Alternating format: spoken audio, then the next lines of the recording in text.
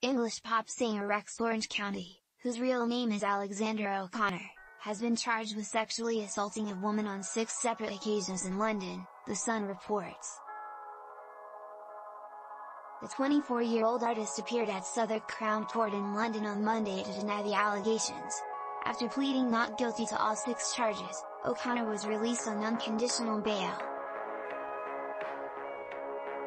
A provisional trial date has been set for January 3, 2023.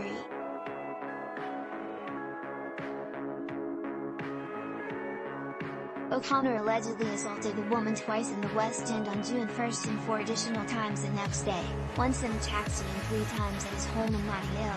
Alex is shocked by the allegations, which he denies, and looks forward to clearing his name in court, a representative for Rex. He is unable to make any further comment because of the ongoing proceedings. As Rex Orange County, the artist reached indie fame with his 2017 hits Best Friend and Loving Is Easy.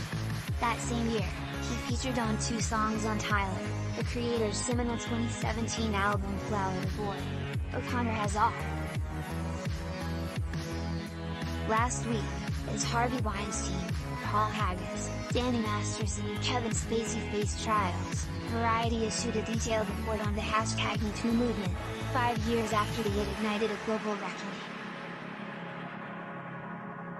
That upheaval turned things around for the better, and culture has been forever changed, wrote Variety chief correspondent Elizabeth Wagmeister. And yet, the entertainment industry still has a long way to go to untangle a complex web of decades of bad behavior.